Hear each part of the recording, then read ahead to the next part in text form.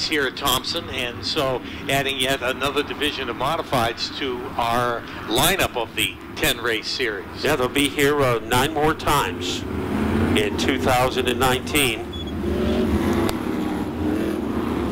A lot of these drivers are graduates from the go-kart series. Mikey Flynn, the first thing he did when he left the go-karts, he went into late models, and then, like most of his pals, switched to the light modifieds.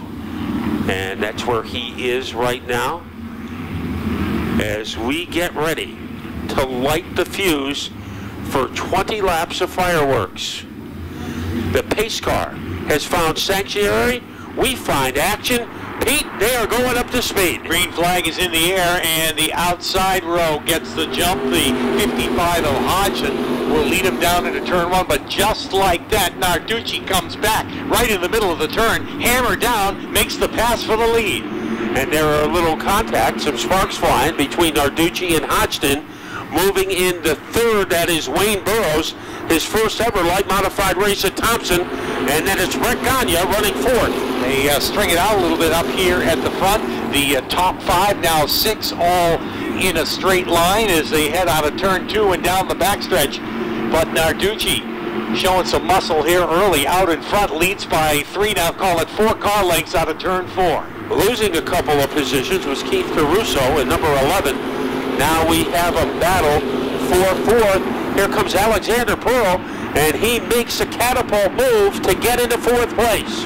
Pearl up to the 4th spot, and now puts some distance between himself and the 5th place runner, trying to catch for that battle for 3rd.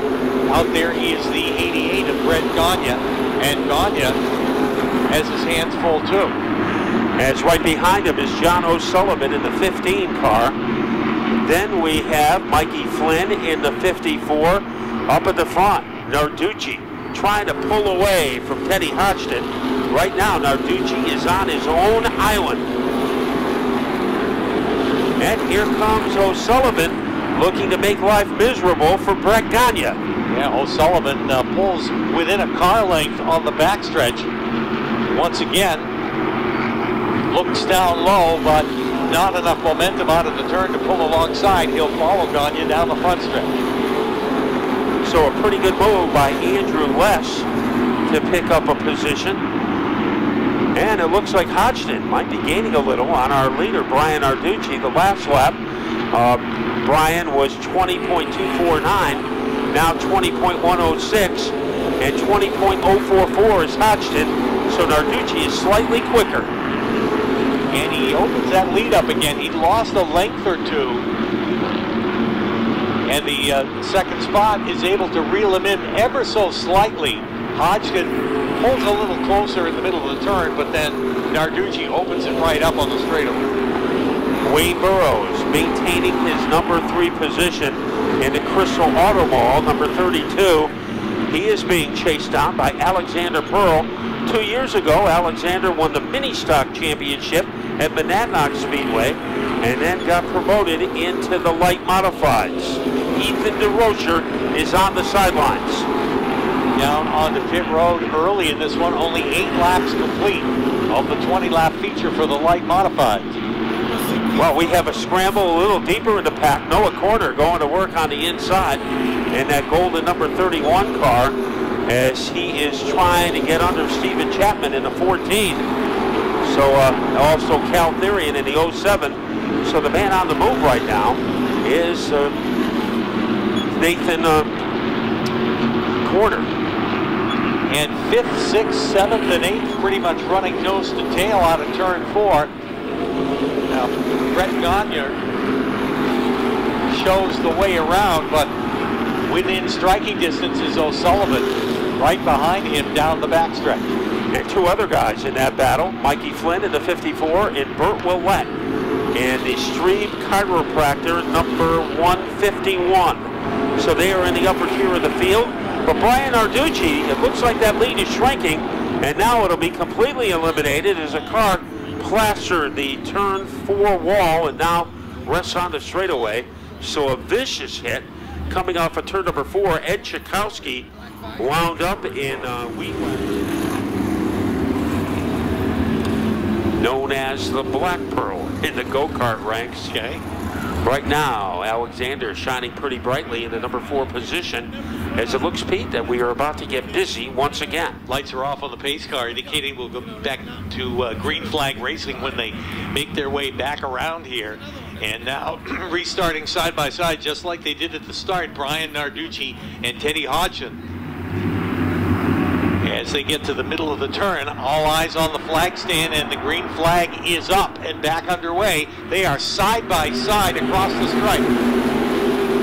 And trying to beat Narducci to the corner, Teddy Hodgson on the outside, getting a lift from the outside corner, but it's Brian Narducci who will lead the field into turn 4. Hodgson hangs tough there on the outside. Now Narducci able to slide up in front of him. They just barely touch off that 4th turn. Matter of fact, they are bumper to bumper down the straightaway as Hodgson looking for another opportunity to get up alongside.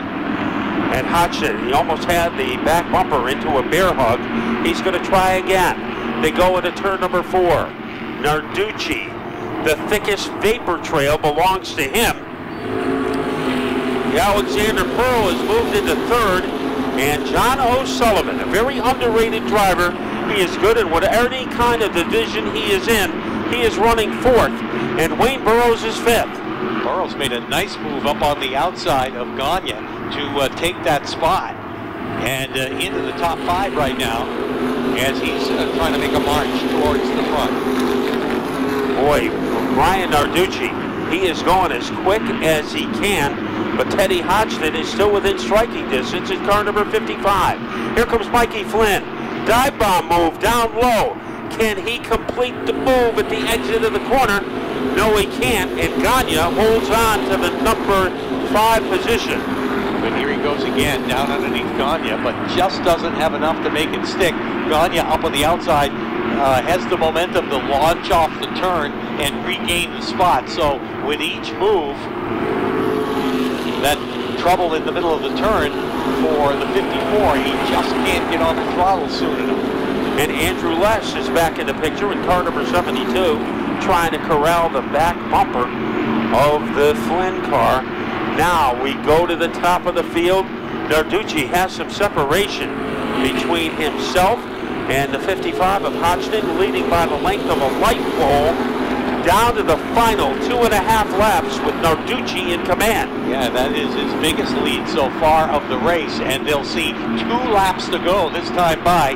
Narducci takes that lead down across the stripe, 2 to go. Hodgson has almost a half a straightaway over the 49, so running in the 3rd spot. And let's see if John O'Sullivan can work his magic against Alexander Pearl. He has room on the inside. Let's see if he can boogie underneath him. The answer is no. Wayne Burrows back to life. Here is Narducci. The white flag is out.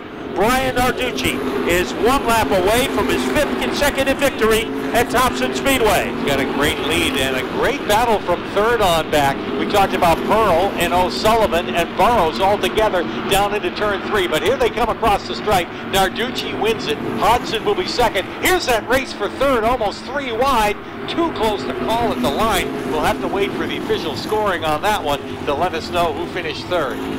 And our scoring shows us it was Alexander Pearl who finished 3rd by a